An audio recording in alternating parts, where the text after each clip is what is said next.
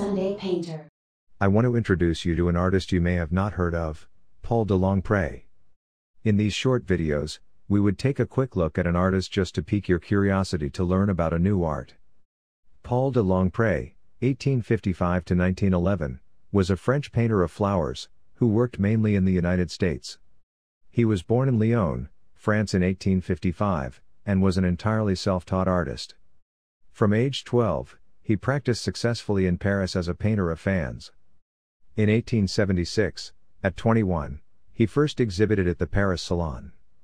Having lost his money by the failure of a Paris bank, he moved in 1890 to New York City and in 1896 held an exhibition of flower paintings which secured him instant recognition. De Longpré painted only perfect specimens of flowers. With a delicacy of touch and feeling for color, he united scientific knowledge and art. He also knew how to give expression to the subtle essence of the flowers.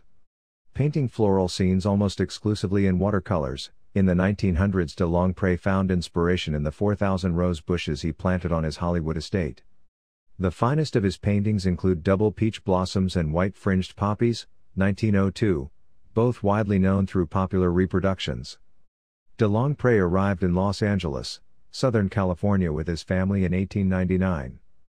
Ada Wilcox, with husband H. H. Wilcox, the founders of Hollywood, was so eager to attract culture to the town that she gave him her home site for his estate, 3 lots on Cahuenga on the north of Prospect, later Hollywood Boulevard, in exchange for 3 of his paintings.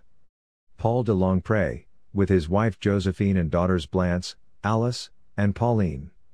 His occupation is listed as artist, but the last name is misspelled as de Longpré. It indicates Paul, Josephine, Blanche, and Alice were born in France, and Pauline was born in New York City.